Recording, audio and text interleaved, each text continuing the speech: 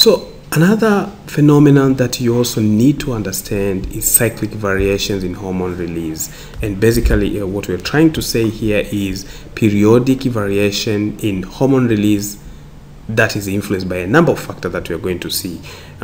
This is like you don't have the same levels or the same production of the same levels of hormone at all time. There are certain variations, and they can vary due to one, seasonal changes. So you have high levels of certain hormones during certain seasons, but also this can vary depending on stages of development and aging.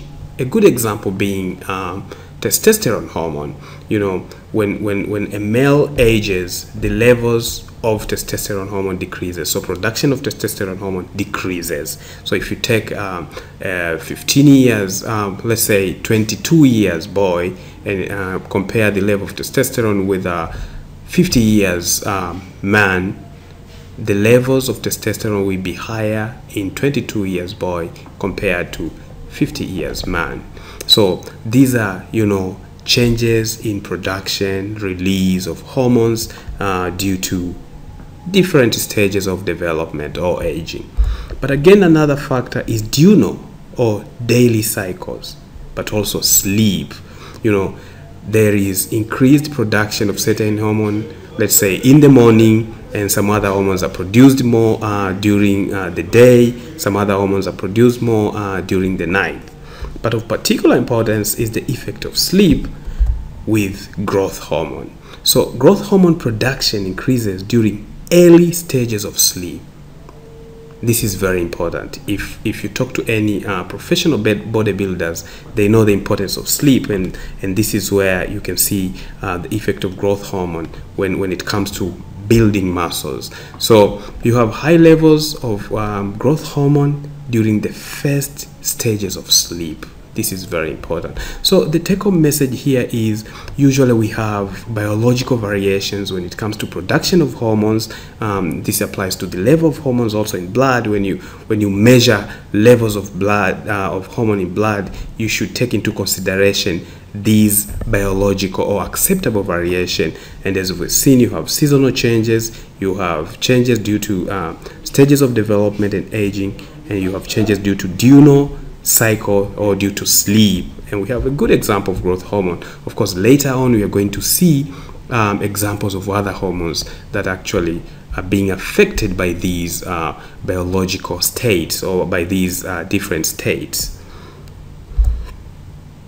So this is something that we discussed before, transport of hormones in blood. And transport of hormones in blood depends on water solubility or lipid solubility, or depends on the chemical nature of hormone. So this is something that we have discussed before.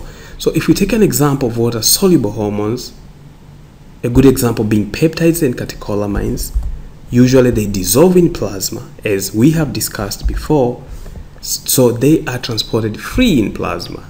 They don't need a carrier protein. They are not bound to plasma protein. So they are freely being transported in blood. And they can easily diffuse out of the capillaries into the interstitial fluid. One, because they are water soluble. Two, because they are not bound to these big protein molecules. So they can easily escape and get out of the circulation. These are water soluble hormones, a good example being peptides and catecholamines. So another class of hormones based on their chemical nature are actually the steroids and thyroid hormones. And this is mainly due to lipid solubility. And these hormones circulate mainly bound to plasma proteins. So they don't circulate free. You have around 90% of these hormones being bound to plasma protein, and you only have about 10% that circulate free. So these ones, because they are bound to these large protein molecules, they cannot easily diffuse across the capillaries. And one point to note is when a hormone is bound to plasma protein, it is actually biologically inactive. So it is the free fraction of the hormone that is biologically active. This is a very important point to note. We have discussed this before, and of course, when we get into specific hormones, we are going to see the details of these. So because they are bound to plasma proteins, that means they are slowly being cleared, because they are bound to these big molecules and they cannot diffuse across the capillaries, so they stay in blood for quite a long time.